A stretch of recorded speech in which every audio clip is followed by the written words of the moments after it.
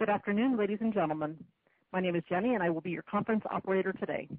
At this time, I would like to welcome everyone to the Gap Inc. First Quarter 2020 conference call. Today's call is being recorded. At this time, all participants are in a listen-only mode. For those analysts who wish to participate in the question and answer session after the presentation, you may now press star 1 to enter the Q&A queue. As a reminder, please limit your questions to 1 per participant. If anyone should require assistance during the call, please press the star key followed by the 0 key on your touch-tone phone.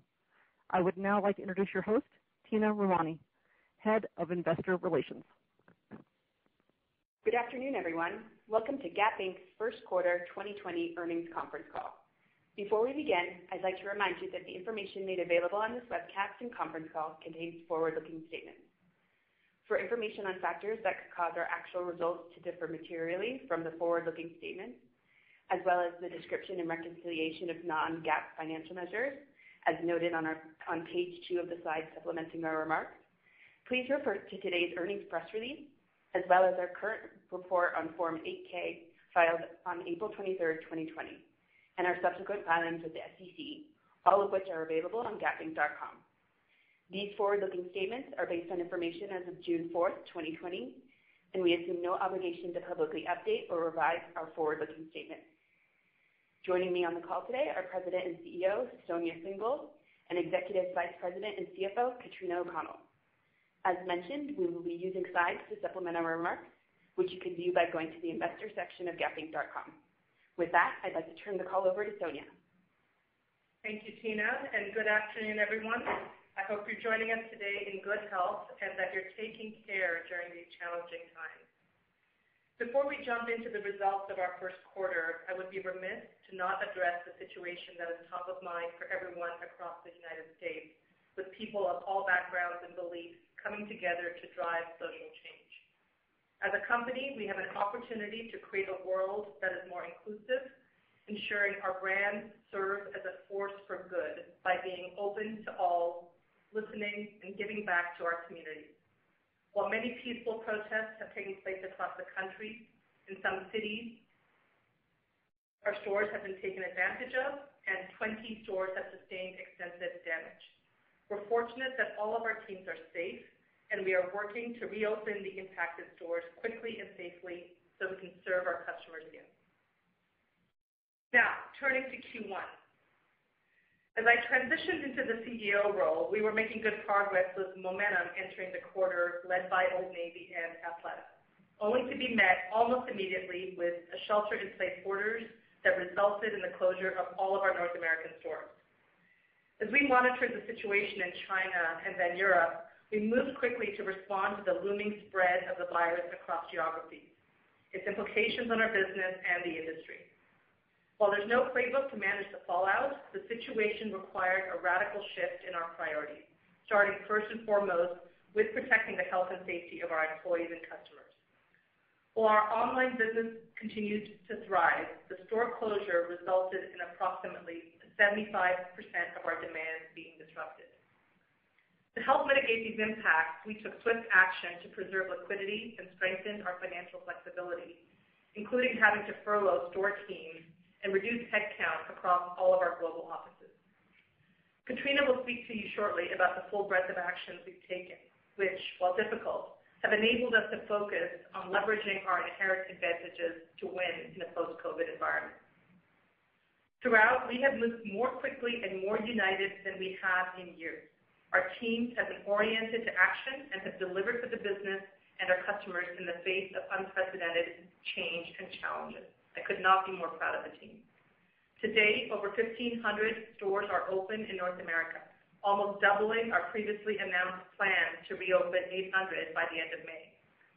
Our team's ability to pivot quickly and lean into our strong online business resulted in an encouraging 40% online sales growth in April.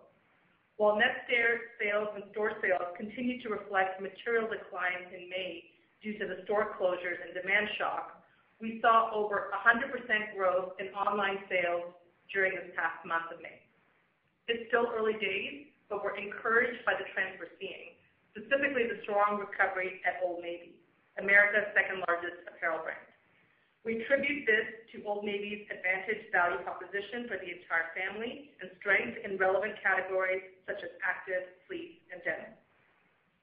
We're now operating over 2,100 stores as mini fulfillment hubs through ship from store and over 500 stores as curbside pickup locations, a capability we launched during the COVID crisis. We have welcomed tens of thousands of our employees back to work and expect to have the vast majority of our North American stores open by the end of June. As COVID-19 has accelerated a shift in consumer behavior, we're playing to our strengths. First, starting with our trusted brands. In a time of crisis, brands matter.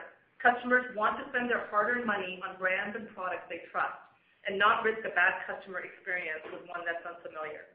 We don't talk about this enough, but Gap Inc. has 3 multi-billion-dollar brands in Old Navy, Gap, and Banana Republic, with Athleta closely on the horizon. And Old Navy, Banana Republic, and Gap brands rank among only 9 specialty brands that exceed $2 billion in sales in the U.S. Our brands are among the most well-known and trusted in retail apparel, with Old Navy, Banana Republic, and Gap all exceeding 75% brand awareness. And there are numerous examples, particularly during this pandemic, of how that mattered and how this is true. Old Navy provided access to critical categories and much-needed levity in the crisis, with Digital Sunshine as a unique asset in its social and web marketing, resulting in meaningful online acceleration. Athleta achieved all-time high engagement metrics through wellness storytelling and virtual community activation, with a focus on at-home workouts and cozy product content. Banana Republic served up styling sessions on its digital channels, offering customers new ways to wear their favorite styles while working from home. And Gap launched Gap Teen with positive results. This brand new, highly edited, and sustainably designed assortment is the first new age segment to the brand since 1990. Simply put, as the largest U.S. specialty clothing company is measured by revenue, each of our brands has a unique opportunity to meet customers' needs now and as we reopen stores. Our brands matter. Second, our direct customer relationships. Our brands are leveraging their direct connection with 60 million customers to make customer fuel decisions and deliver must-have products with attributes that matter most to them. We're in daily communication with our customers about how we're taking care of our teams and communities, and we're providing clarity and confidence in the shopping experience they're returning to, however they choose to safely interact with us. Importantly, our stores remain integral to the experience we offer. With approximately 70% of our stores located in strip, outlet, and off-mall real estate locations, we expect customers to gravitate towards these locations as they consider health and safety, an opportunity for us going forward. Third, our expansive e-commerce business and omni capabilities. During the widespread shelter-in-place orders, we leaned on the strength of our online presence, which is the second largest apparel e-commerce site in North America at $4 billion in annual revenue pre-COVID. During the crisis, we've doubled the way customers can shop with us by expanding our buy online pickup in store capability to include curbside pickup, as well as a new virtual concierge that Athleta has begun testing, offering customers the chance to have one-on-one interactions with a store associate in the comfort of their own home. Before the pandemic hit the U.S., 25% of sales came from e-commerce. We've seen a meaningful acceleration online as customers choose our suite of omni capabilities as a preferred way to shop. The interaction between stores and online continues to grow. During the quarter, we saw a 40% increase in customers migrating from retail only to multi-channel versus last year, and we all know how valuable a multi-channel customer is. Fourth, product that is relevant and resilient. The casualization of American style particularly accelerated during COVID and has played to our product strengths. With our scaled active and lounge business, which generated $2.7 billion in sales last year, and a kids and baby business at nearly $4 billion, Gap Inc. is a leader in branded children's apparel, a staple-like category that is largely insulated from volatility in retail. In Q1, we saw a disproportionate sales coming from active, fleece, sleep, and kids and baby categories. Fifth, our advantage supply chain and agile operations. Our expansive supply chain and deep relationships with suppliers enabled us to effect well over $2 billion of inventory purchases as we looked to quickly match our inventory supply with an uncertain demand outlook. Our supply chain responsive capabilities, particularly developed at Old Navy, will help us chase into the recovery we hope to see as stores open and as the customer demands become clearer. We were also able to deliver millions of PPE to frontline healthcare workers when they needed it the most, at the early onset of the virus, as well as to charity organizations like the Boys and Girls Club of America. We've since pivoted factory capacity in excess fabric to produce millions more washable fabric masks for customers. In May, we sold more than 3 million masks on pre-order across our brand. We completed the expansion of our Ohio distribution center, work that began in 2019. The new facility is designed to be the company's highest capacity fulfillment facility with integrated automation and robotics. This launch was fortuitously timed as we expect online penetration to continue to climb, and this provides capacity with improved labor productivity. And lastly, and certainly not least, our competitive teams that lead with our values. Our brands and teams are a force for good as we relentlessly strive to better serve our customers and communities and to set the gold standard for safe shopping in this current environment. We have seen many examples of our brands acting as a force for good over the past 10 weeks. Starting with a small cross-functional team that, with audacity, chased into mass production to deliver PPE to frontline healthcare workers and now for customers. To our dedicated store teams who have weathered through the highs and lows with us and have served in the rapid, responsible reopening of our stores, demonstrating tremendous care for our customers and each other. We've donated over $50 million of new clothing to needy American families via Old Navy and to help underprivileged get back to work via Banana Republic. And most recently, our brands came together to donate more than $250,000 to the NAACP and Embrace Race organizations to stand with our customers and employees in the fight against racial injustice. I want to take this moment to thank the teams that are listening. This Gap Inc. community of employees has just risen to the challenge, risen to the occasion, and led with heart. A very big thank you from me to all of you that are listening. It was a massive team effort. As much as we expected to drive value to our strengths, our future success is dependent on addressing areas of significant opportunity. For example, in our specialty brands where past performance has not met expectations. We believe each brand must earn its right for investment and are focused on doing this through two key actions. For our brands to break through the noise in the marketplace, we must be resolute about delivering brand clarity, quality, product, and consistent execution with every expression. Frankly, we have not done this well at Gap or Banana Republic. Creative confidence is something we are focused on a mission. We will also continue to the rationalization of our fleet, as well as identifying asset-light ways to amplify and expand the reach of our brands. And we've made progress in just a few short months, even amongst the crisis. Some examples. We began a systemic change for structure for success.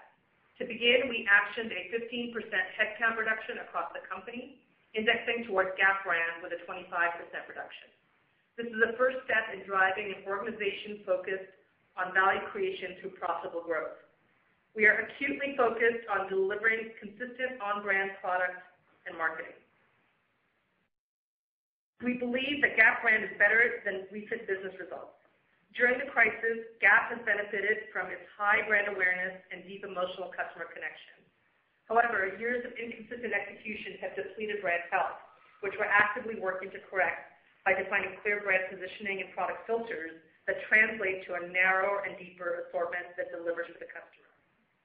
At Banana Republic, the leadership team is taking aggressive actions to adjust its product, offering a pivot in the brand positioning to address the evolving customer needs. In this crisis, with the unforeseen shift to consumers working from home, Banana Republic was disadvantaged in its product mix as customers opted for casual style. Banana Republic's workwear categories such as suiting and dresses underperformed, which coincided with less available inventory of casual categories like knits and shorts. This affected online demand, resulting in less benefit than our other brands. With respect to extending the power of our brands, we recently announced a licensing deal with IMG, allowing us to increase consumer access to Gap, Banana Republic, and Jane and Jack through brand partnership and collaborations, including global opportunities with kids and baby gear, furniture, home textile, and decor. This is a great example of an asset-light, capital-light opportunity that delivers value for the customer and plays to the power of our brands. Additionally, we believe we can further amplify our brands. We're optimistic about the opportunity for creative partnerships to increase Gap's relevance and tap into the cultural zeitgeist. Lastly, we remain committed to our prior fleet rationalization targets, as our goal is to operate a smaller, healthier Gap brand positioned to compete. Katrina will share more on how we're thinking about this, as well as the important progress we've made in strategically reevaluating our real estate and rent structures. So with that, I'm going to pass it off to Katrina to provide details on our financial performance for the quarter, and I'll then come back to share additional thoughts on how we're looking at Q2. Katrina? Thank you, Sonia, and good afternoon, everyone. As Sonia mentioned, while the first 2 months as CFO have certainly been unique, I've been both impressed and energized by how the organization has responded to this unprecedented crisis. I'd like to echo Sonia in thanking our teams for their tremendous work and unwavering dedication to operating the business during an extraordinarily challenging period. It's at a time like this that I'm truly grateful to be a part of an organization like Gap Inc. As we continue to build towards our longer-term growth opportunities, our near-term priorities in navigating the crisis are clear. First, strengthening our financial foundation to ensure sufficient liquidity and financial flexibility to navigate the evolving landscape and emerge positioned to gain share. Second, leveraging our distinct competitive advantages, a collection of billion-dollar-plus brands, a highly engaged customer base, a nimble supply chain, and an advantaged omni-channel platform. And third, thoughtfully preparing for the future, as we will emerge one of the winners by pursuing a balanced approach to driving profitable growth by investing in capabilities that amplify our advantages while streamlining our operations and repositioning our fleet. As the crisis hit, we pivoted to the first and most important priority, preserving cash and accessing liquidity to provide us the flexibility to navigate our worst-case scenario for this tumultuous year. In response, we did the following.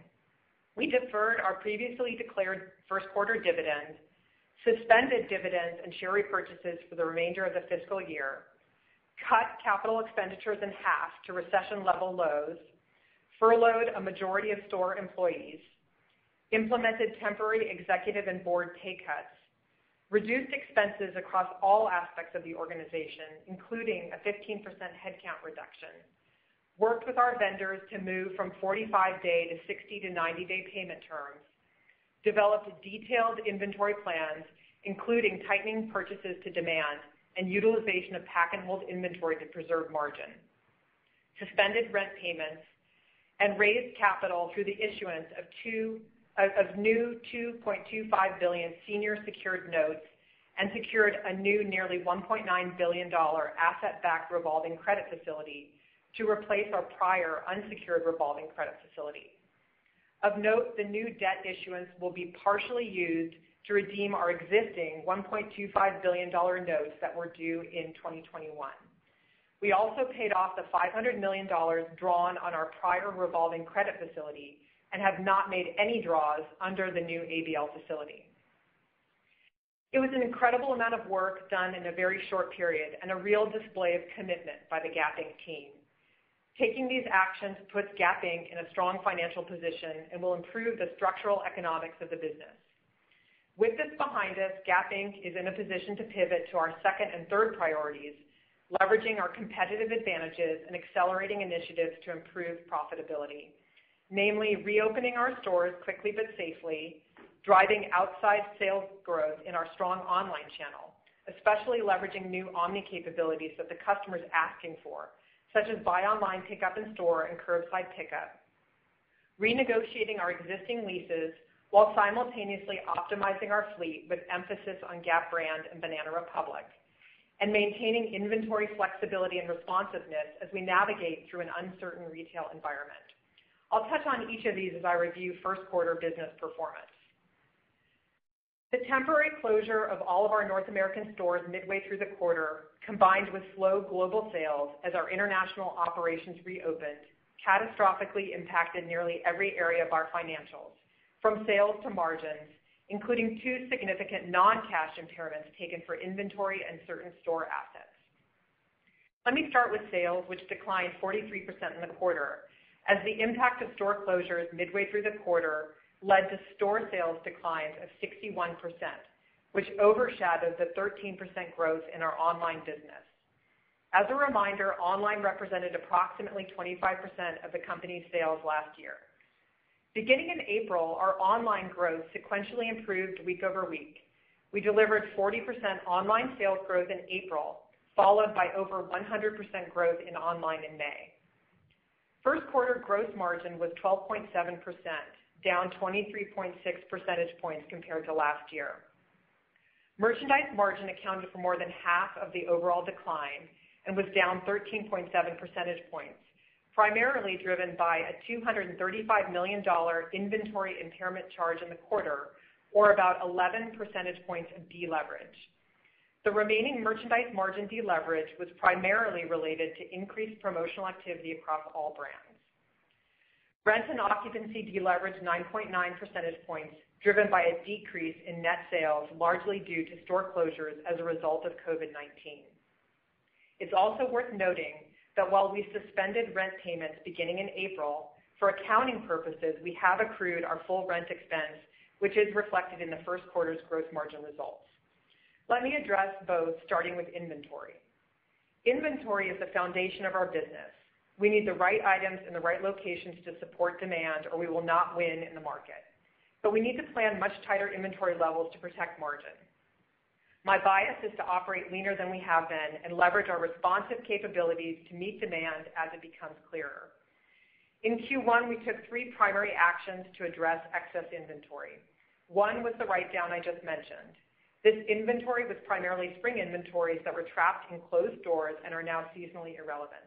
We were pleased to donate a portion of this inventory to charities in need at the time. Another was an expanded effort to leverage ship-from-store and buy online pickup in-store capabilities to meet demand, even when stores were closed. This helped to service strong online demand while also clearing stores' inventory that was trapped during closures.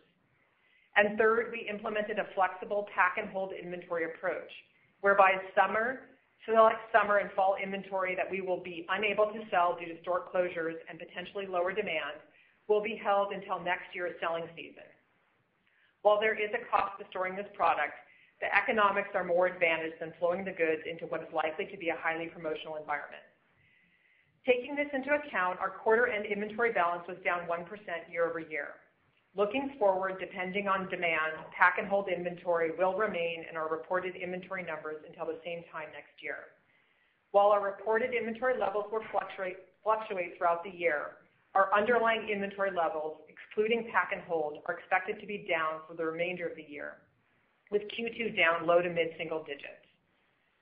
With regards to rent, as I noted up front, beginning in April, we suspended rent payments for the period stores were closed. However, for accounting purposes, we have accrued the full amount of Q1 rent expense. So the expense continued to impact gross margin, even though cash payment was not made. We are in active and ongoing negotiations with our landlords to work through this crisis together. We value these relationships and are committed to finding mutually agreeable solutions that will enable both of us to benefit from an aligned strategic plan.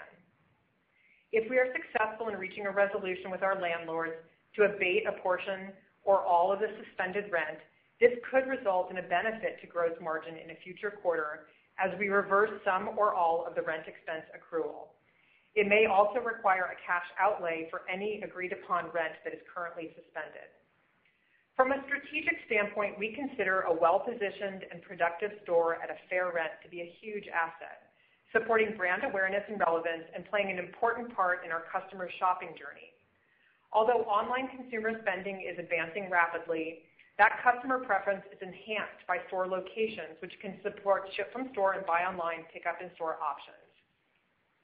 We believe a robust suite of omni-channel tools, including curbside pickup, will enable us to leverage our fleet and e-commerce site to best serve our customers' desire for convenience. That said, while our economics in our Old Navy and Athleta fleets are strong, our specialty store fleet has not been as profitable as we need it to be. So we're seeking rent concessions for those stores that are well-positioned but cannot support the current rent structures, and prioritizing closing those stores that simply have no role in our fleet portfolio, with the majority being in Gap brand. In short, our specialty store closure plans remain on track. We also will continue to consider new store openings largely for Athleta and Old Navy. Of course, we'll do that quite thoughtfully and after considering the change in market conditions that result from the crisis. Turning to SG&A, SG&A in the quarter was $1.5 billion, or 71.8% of sales. The vast majority of the increase was due to the $484 million non-cash impairment charge related to our stores, reducing the carrying amount of the store assets and the corresponding operating lease assets to their fair value. Of note, with this write-down, we do expect a benefit to gross margin from lower depreciation and amortization expense of approximately $60 million in fiscal 2020 and approximately $80 million on an annualized basis. During the quarter, we also recorded a $35 million charge primarily related to our previously announced corporate headquarters reductions as part of our commitment to creating a more efficient and streamlined operating structure. Looking ahead, we expect net savings of approximately $180 million for fiscal 2020 and approximately $240 million on an annualized basis from these actions. Year-over-year SG&A changes also reflected lower store operating costs due to closures. Looking forward, store operating costs, as you would expect, will continue to rise as our stores reopen. In addition, the operating cost of each store will be higher due to safe shopping protocols being implemented across the fleet. Looking at cash flow, there were two notable items. First, we deferred our previously declared first quarter dividend and suspended dividend and share repurchases for the remainder of the fiscal year, resulting in no cash outflows in the quarter. Second, capital expenditures were $122 million during the quarter. As previously disclosed, we've reduced planned capital spend by about half to $300 million. Most of the reduction comes from investment in stores with an eye towards a minimum level of capital necessary to operate the business.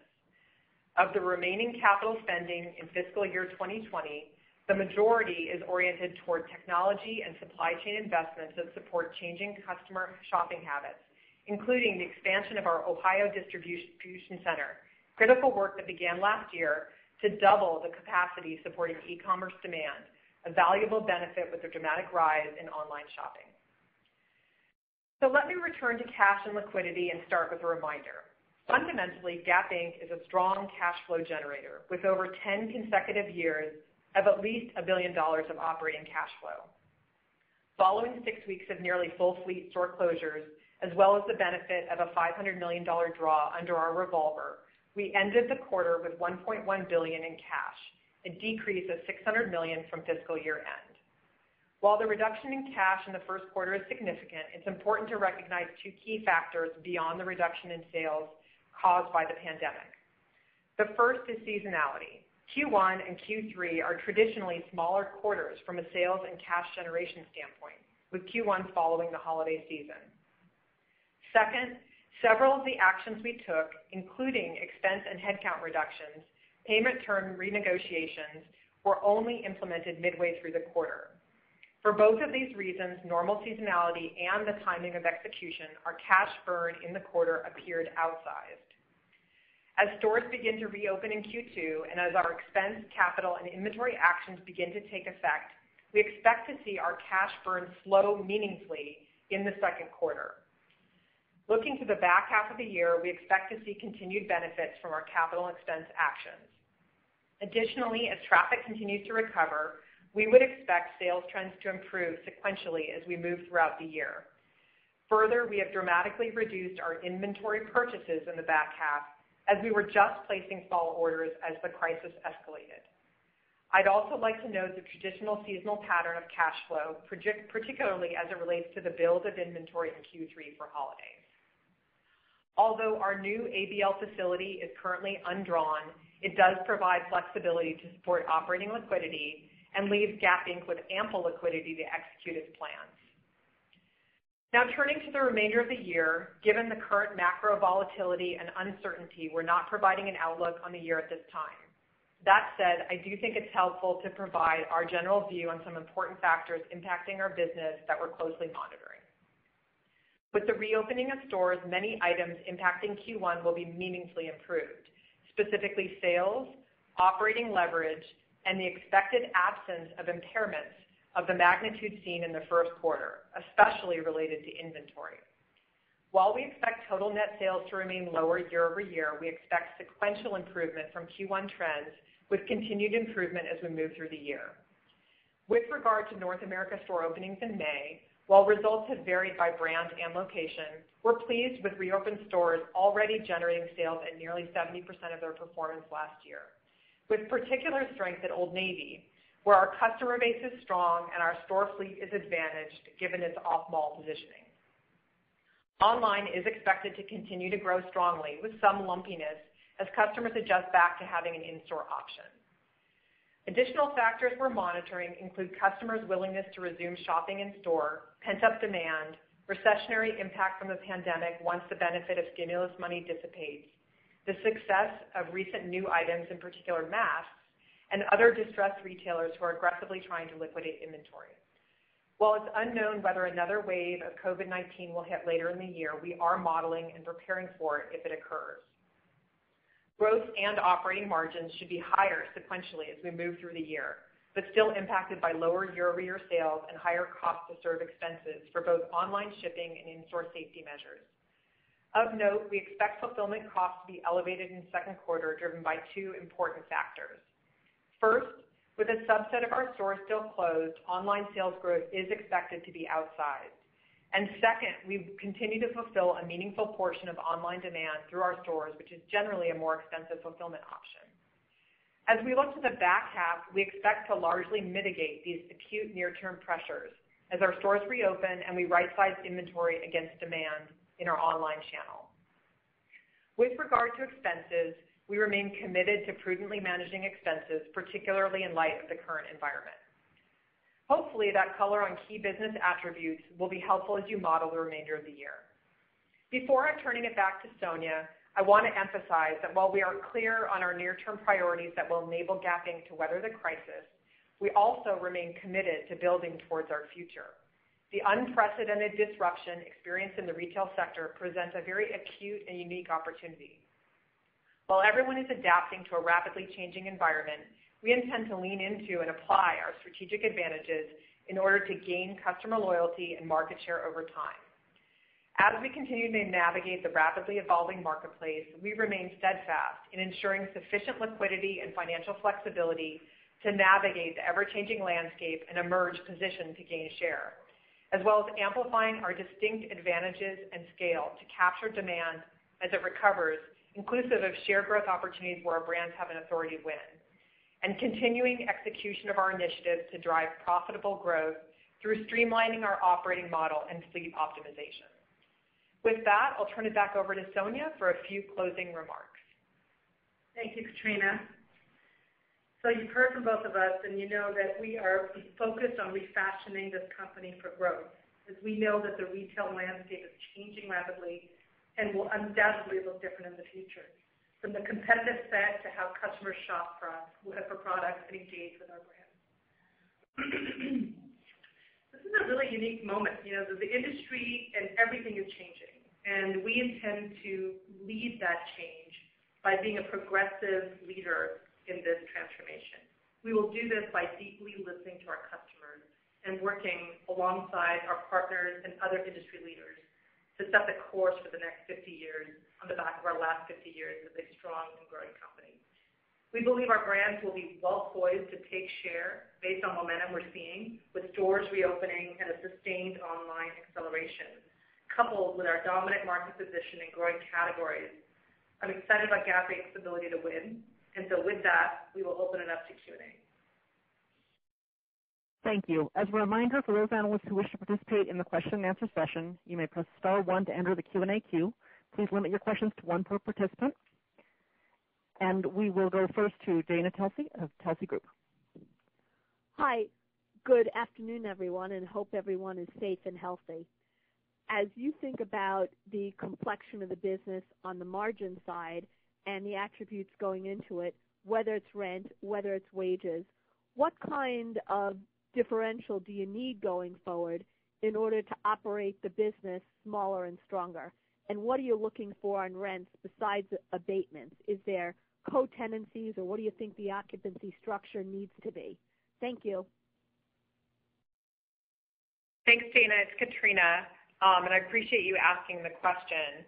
As we think about rent, I think as I said in my remarks, we still believe that a small, healthy fleet with good rent economics is incredibly important to our business model as we look to maximize both our strongly located fleet combined with our strong omnichannel and e-commerce, our omnichannel capabilities and e-commerce platform. That said, we do have some stores that need to be renegotiated from a rent structure standpoint. And so that's where we are today, is using this unique opportunity to go back in and leverage, as you say, whether it's co-tenancy, abilities to renegotiate lease terms, or whether it's just partnering with our landlords in this acute time to try and get some rent relief in our long-term structure so that we end up with a portfolio of stores that we think meet our profitability objectives. We haven't put a number out there. We're deep in those negotiations right now, but we do look forward to emerging from this with a profitable fleet that we think well complements our online business. And let me just add that, Katrina. We're pleased with the progress we've made with hundreds of landlords as we are reopening across the country. The right progressive partners are recognizing, as we do, that the world has changed. And that means that our customers have changed. And so we want to create mutually beneficial win-win structures with our rents, and that's what we're seeing happen with our partners, which is quite good. Got it. Just a quick follow-up on inventory. As you think about inventory by brand or by channel and the pack and hold that you have, how much of it is pack and hold, and have you ever had pack and hold levels like this before? So we're not quantifying the pack and hold. I will say we've not had levels of pack and hold like this before. We feel quite good that the pack and hold consists of either ongoing basics or summer product that was not ever delivered to stores that we can keep on hand. We can either access it to deliver to stores or we can hold it and assort it into next year.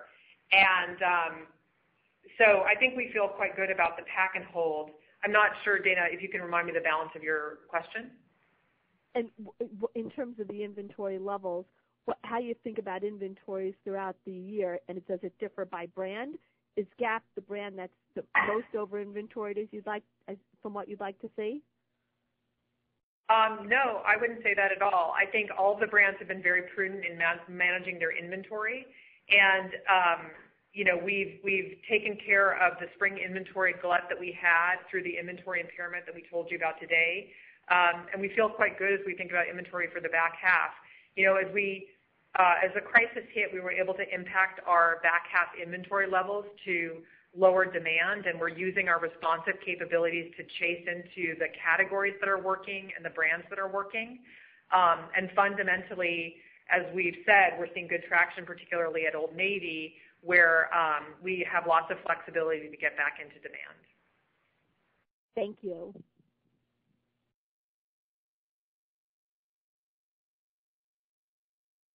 And we'll go next to Mark Altschwager of Baird. Good afternoon. Thanks for taking my question. So clearly a lot of important items on the agenda right now, and I have to imagine certain items on your transformation agenda were put on hold during the crisis, while others, perhaps like store closures, were maybe accelerated. So I guess my question is, what do you think is a reasonable timeline to get from where the business is today to the optimal operating structure and store footprint of the future? Sonia, I think you talked about refashioning the company. I guess the question is, do you think the company could be refashioned by 2021, or is this more likely a 2022 story? Thanks. Yeah, Mark, it's a good question, and then I'll let Sonia add anything. We're not yet guiding to what we think the exit rate on store closures will look like, but we still do feel like we will make good progress, similar to the progress we had put out at the beginning of the year as far as Gap brand closures. So that work is all largely on track. That said, because of the current environment, we're actually using this opportunity to talk through really virtually almost every property and lease with every landlord to see if we can get after whether it's rent, the lease term, or whether we would actually just close the store. So we're just knee deep with all the landlords today. It's very hard to say how long it will take, but do know that it is one of our primary objectives is to use this opportunity to partner with our landlords to come out with a better profitability for the company. Yeah, let me just add to some thoughts on that. Thanks, Katrina. You know, one of the things is we've studied past crises, and we have done that deeply. The most important thing on strategy is not to set your strategy too early. It's to stay flexible and to very clearly and acutely listen to what is happening, what your customers are doing. And that's what we're intending, that's what we're intent on right now. What we know is our omni capabilities, stores, online, working together is critical for us, and we know that we will be invested in that capability holistically, that ecosystem around the customer, as that fuels our powerful brands. And you know, 60 million customers and growing with growing frequency, it's an enviable customer file that we intend to capitalize on. Those are really the top three assets we see: our powerful brands, our customer file, and our omni capabilities. Those three together, enable through our lean operations and our values, which values matter today more than ever, are going to be the elements that shape and refashion this company. And how that plays out, I don't know that we're ever done on that front. It's an evolution. It's a daily work to move towards those aspects. Thank you. That's helpful. And if I could just ask a quick follow-up on digital, it looks like trends accelerated nicely in April and into May. Just any color on the various drivers there, whether it's pent-up demand, stimulus, or some of the markdown activity, and what do you think is a reasonable expectation for kind of a normalized digital run rate in the months ahead? Listen, I think that if we could all predict the customer, it would be a great thing. But what I will say is this: as soon as we turned on ship from store and as we started to fully activate and lean into our online business, we saw sequential week-over-week, month-over-month growth. And how that normalizes as our stores fully open is something we're actively looking at. We do expect, being such a large e-com business, $4 billion last year, and that's significantly growing, that gives us advantage and share of voice out there in the marketplace against smaller players that we fully intend to capitalize on. Great. Thanks for all the detail, and best of luck. And we'll hear next from Matthew Boss of J.P. Morgan. Great, thanks. Maybe to dig a little deeper into recent trends, what level of productivity are your Old Navy stores in particular reopening at relative to that 70% total company metric that you gave? And then maybe just on the 100% e-commerce growth in May, what are you seeing at Old Navy and Athleta relative to the Gap brand? Yeah, those are great questions. So as it relates to productivity, I think it's fair to say that Old Navy, given the strength of the brand, as well as the fact that Old Navy is positioned in off-mall locations where the customer is likely more confident shopping, as well as the curbside pickup capability is easier to activate, we're seeing a meaningfully better trend in productivity at our Old Navy stores. As you can imagine, stores that are in malls are harder to get people to shop at, and so you would imagine that maybe Gap and Banana are lower productivity. That averages out at that 70%, about 70% mark that we're at today. But it's early days. We are just in the process of reopening. We're pleased to be at 1,600 stores today open, but that's 55% of our fleet, and so we have a ways to go. And then as it relates to online, I would say similarly, whether it's Old Navy, who has the advantage of being a family brand servicing, kids and baby, as well as in the value space, you can imagine that's seeing strong trends. And then Athleta, with strong brand health and the athleisure trends being so strong, is also seeing great performance. But I think we're also pleased that, Sonia can potentially talk about it. We made some changes at Gap brand, and we are seeing some meaningful improvement in our Gap brand online business as well. Yeah, no, Gap brand's online strength has built, and we're quite happy with it. We don't break it out separately, but we're quite happy with it for May. And as you know, Gap has been a challenge for us, and we're focused on 5 elements there, really. The first is leveraging our online growth. The second is store fleet rationalization. The third is right-sizing our resources with the 25% headcount reduction I mentioned. The fourth is new products and segments like Gap Teen. And the fifth is cost-effective, our asset-light opportunities like the IMG licensing. We think this, coupled with proven leaders in place in design, merchandising, and online, are going to fuel this business as we right-size it and build it for health. Great. And then maybe just to follow up on gross margin, what are you seeing broadly from a pricing and promotion standpoint on reopening in the mall? Maybe just how best to think about markdowns in the second quarter versus back half of the year as you see it right now. Yeah, interestingly, it seems as though, I don't know, but it feels like a lot of people got many of the inventory issues behind them. And so while there will be promotions in the second quarter, I'm not sure that they will be meaningfully different than the first quarter. I think the commentary we put into our script was just to ensure that the fact that we're growing our online business so high in the second quarter, but that the inventory is being serviced from stores, we did nod to the fact that we do have an unusual amount of fulfillment costs to consider. But beyond that, from a promotional environment, largely the same likely. Great. Best of luck. And we'll hear next from Kimberly Greenberger of Morgan Stanley. Great. Thank you so much. I wanted to just follow up on the productivity of stores as they're reopening. Are you seeing any geographical variance as you're opening in terms of the productivity of the new stores across the United States? Are you seeing any sort of differences? And then maybe if you could talk about globally what you're seeing, that would be helpful as well. We've seen, I'll start with global, since the pandemic hit China first, we've seen a nice recovery in our China business month over month, and the omni business there now is really pivoting towards managing in a more normalized fashion as we look into Q2, which is nice to see. As Japan's reopened, we've seen a better than expected rebound in our stores' demand, pent-up demand, and then as our stores have opened across the U.S., it really is a factor of a combination of a few things. One is real estate type, the second is weather, and the third is consumer sentiment as it relates to safety. And so, we've seen some early on good performance in the South and the West with the weather signaling the need for summer clothing. The East and the Northeast in particular is a little bit lagging. And yet we expect that as those stores open up and as the consumer wants a seasonal shift and as kids grow and need clothes that fit them, that all that's going to play out.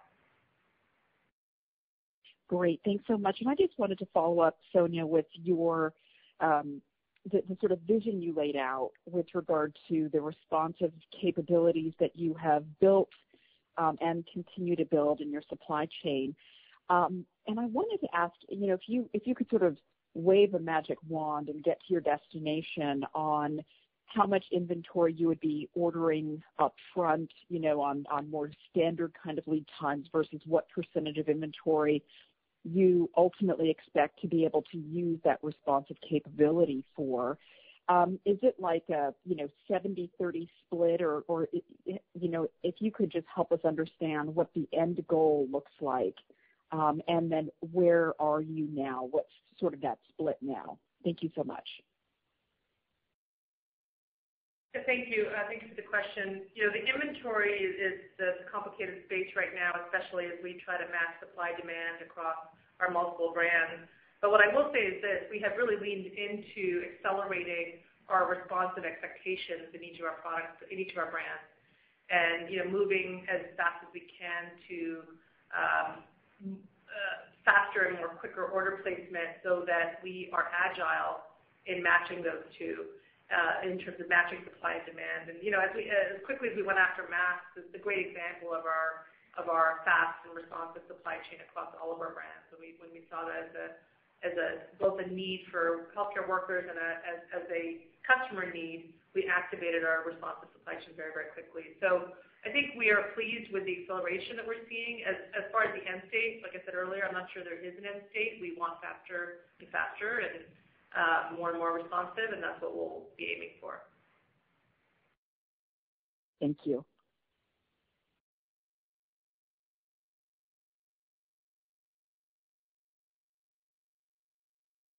And we will go next to Jay Sole of UBS. Much.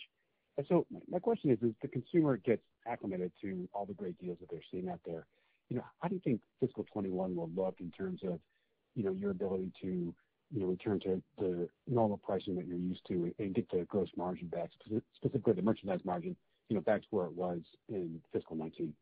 Thank you. Yeah, thanks, Jay. I mean, I think as Sonia said, we believe we have, a lot of assets as they relate to strong brands, as it relates to a very strong and growing customer base that we intend to speak to, not through pricing and promotion as much as through experience, brand stories, loyalty, the other things we have, in our arsenal to be able to drive our business. And so I don't think we're as concerned about the long-term promotional aspect of the business, and expect that it seems like, so far the consumer is snapping back fairly quickly. And so really our role is in continuing to drive healthy brands with great capabilities and the appropriate ways to be speaking to that consumer about why to shop with us more frequently as we look to drive lifetime value with those customers. So I don't think we're as concerned about the promotional environment, but we'll see how it plays out. Got it. And then maybe can you also just talk about SG&A in the second quarter? Because in the first quarter, you called up to $484 million. If we take that out, and plus the actions that you took, you've already talked about it quite a bit. Can you just give us an idea of how much SG&A will be down in Q2 relative to where it was, ex the one-time items in Q1? Yeah, so we're not quantifying that. I think, in the speech we tried to give you some of the puts and takes, right? We've made some pretty meaningful decisions around headquarters reductions, and we quantified that for you. We also are closely monitoring marketing, but we haven't quantified. We've been pivoting our marketing expense from store traffic driving marketing into digital marketing, and so we've been cutting as appropriate, but also ensuring that we're driving our digital channels. So we're watching that prudently, and certainly by brand it will differ, but we're looking at marketing closely. And then the other big line item is stores expenses. And as we reopen stores, we will see expenses coming back into the business. And as we said, those are likely to be a little higher. We are all being, very careful about metering and extra people at the doors and in the fitting rooms. And in fact, we're getting great customer response from them feeling safe shopping in our stores, but that will result in higher operating expenses.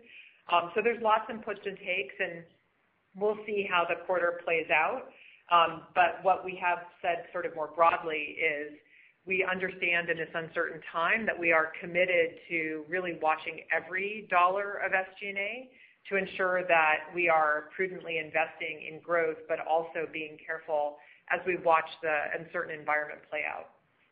And I would just add that one of the things I did in terms of organizational structure as I stepped into the role the first week, in fact, is we structured the leadership team and the priorities against some of these priorities that I've talked about: powerful brands, focus on customer, and omni capabilities, and then the lean and mean operations that are going to be essential to continuously managing down SG&A. So we have consolidated many of our large operations and stood up a value office in order to continuously improve on the SG&A front. And while the quarters might be lumpy, we're setting a new standard and expectation around SG&A as we move forward for the company. Got it. Thank you so much.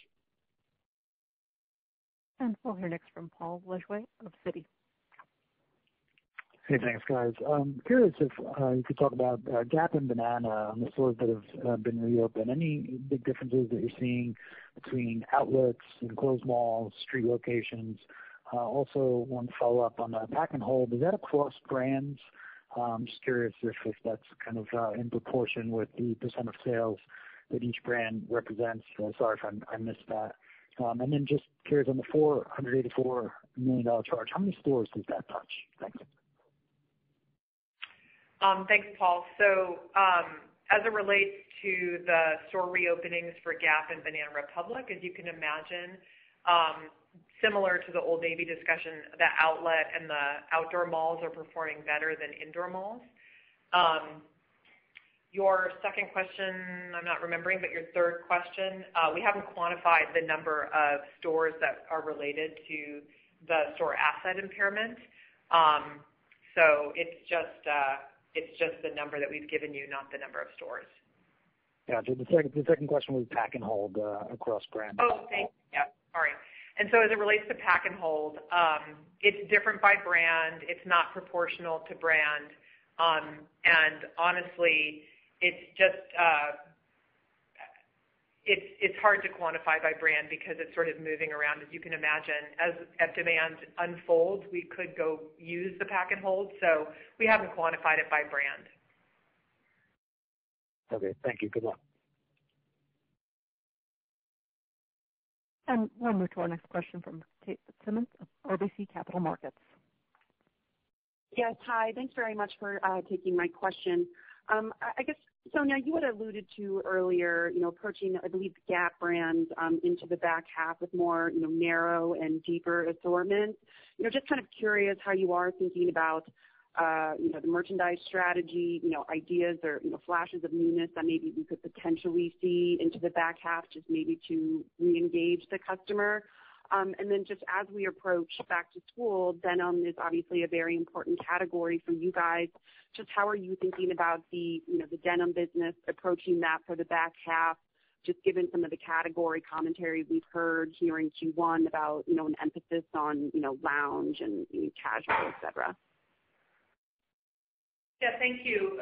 So Mark Breitbart, who's leading the brand, is, hands-on actively looking at all of those opportunities around the merchandise direction. I know he believes that, as Gap stands for modern American optimism and focusing on the core items that the brand's always been famous for, as you say, playing into the kids and baby business, the denim business, those, essentials that are modern and available and, American and classic.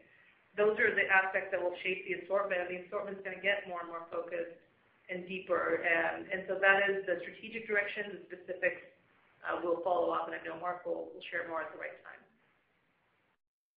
Great. And just on denim, just, higher level views on the category?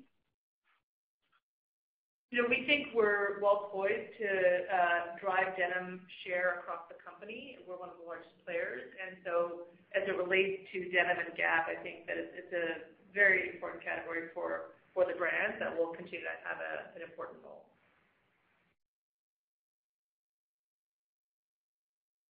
And that will conclude the question and answer session. I'll turn the call back to our presenters. Thank you. You can disconnect. And thank you. That does conclude our conference. We would like to thank everyone for your participation. You may now disconnect.